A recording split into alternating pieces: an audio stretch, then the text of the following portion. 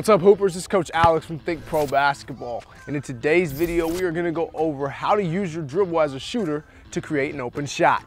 Let's get started.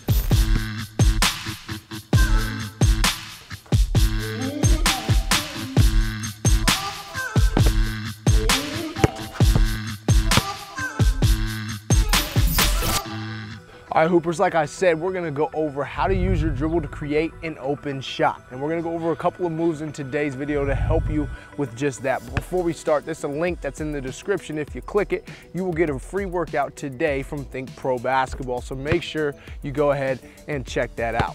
All right, so let's dive in to the first move in today's video. We're gonna work on the step back. A step back is a great move to help you create space in order to get your shot off. So I'm gonna work from this right wing and I'm going to attack towards the middle, right? So I've got my defender on my hip. Maybe I'll give him a jab step to set him up so I can attack the defender and get towards the middle of the paint. So as I'm attacking here, I'm driving. Now I'm gonna use that inside foot. So the one closest to the basket, which is gonna be that right foot, and I'm gonna plant that foot, boom, and step back to create space using my dribble and that step back to get off my shot.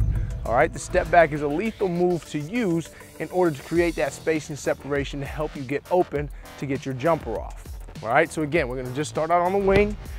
Boom, we're gonna jab them off, free ourselves, or just to give us that split second, we need to create a small advantage, not a huge one, but as we attack, we're getting downhill.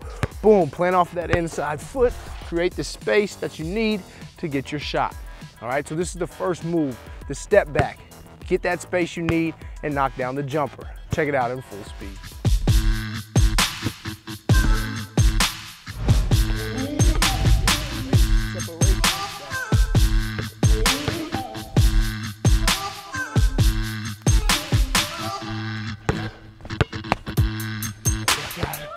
Oh, yeah.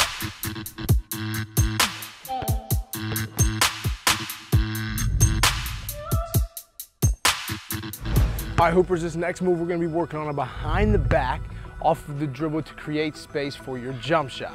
All right, and this one, I'm just gonna start at the top of the key.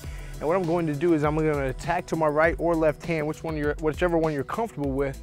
And now as I attack here, I'm driving, I'm going to stop on a dime. So whatever hand the ball's in, that same foot is gonna be the one that's the lead foot. So I'm driving with the ball on my right, so that right foot's gonna stop and plant.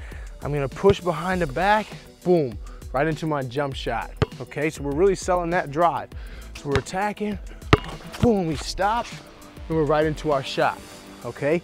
So even though your right foot is going forward, all that pressure's on that back foot because you're gonna go back into it, boom, to get your jumper. All right, so we wanna go here at the top, boom, sell that drive, stop on a dime, behind the back, pull up J. All right, check it out in full speed.